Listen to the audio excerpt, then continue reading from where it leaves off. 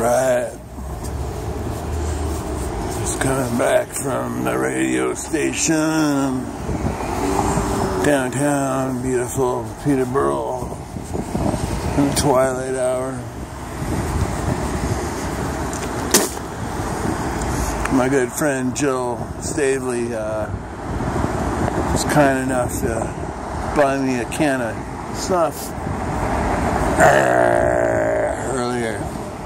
So my life is certainly more comfortable right now. But yeah, we just did my radio show. Kind of focusing on blues and blues punk, rock, and that sort of thing. The influence of blues and punk rock these days. It's all kind of what I try to do with my music, so I kind of wanted to just lay down some examples of that and what gets me going. But yeah, I kind of wanted to. I know I had a friend, Hillary Thompson, in Athens, Georgia, who was trying to listen, but I don't think the link worked for her. I got the hiccups, so that's no good. And I think my buddy Dan out in Texas was listening. And yeah, hopefully I had some people listening.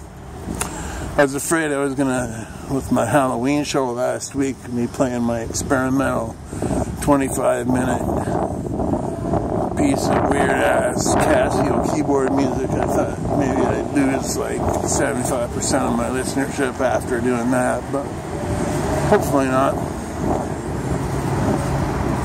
But yeah, it's nice. I like it when it gets dark early. It's only like 20 after 5 and it's already dark as black as sin outside, you know. Oh, I got it. But